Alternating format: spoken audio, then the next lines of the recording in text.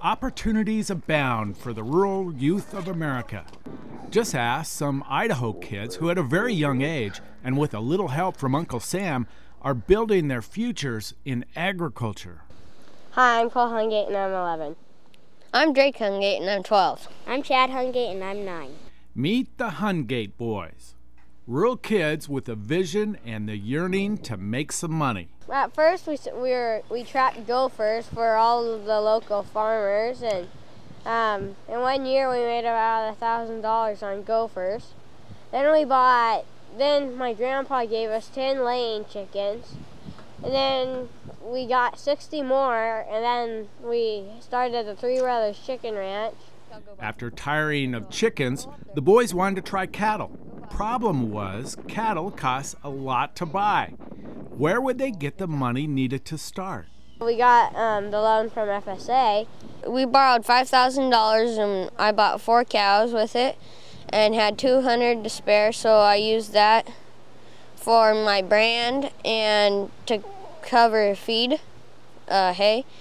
And we got really good interest and we locked it in at 3.2%.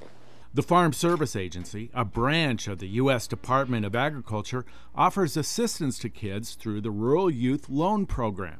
Our youth loans are for kids between the age of 10 and 20, and it's for rural youth to get an education in FFA, taking care of animals, 4-H. Really neat to see these kids do a project like this, and these boys are a prime example of some of the boys that come into the office and girls that participate in our program.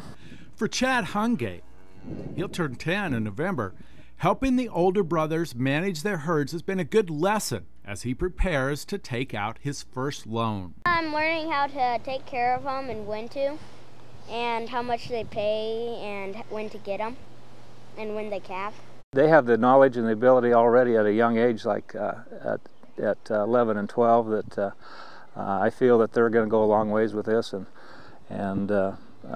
gain additional knowledge in raising cattle, and also learning experience of raising cattle and going through the lending experience. After I pay off the loan, with the money that the calves bring, I'm gonna buy some more cows. Today's rural kids, tomorrow's successful food producers. This is Jake Putnam reporting.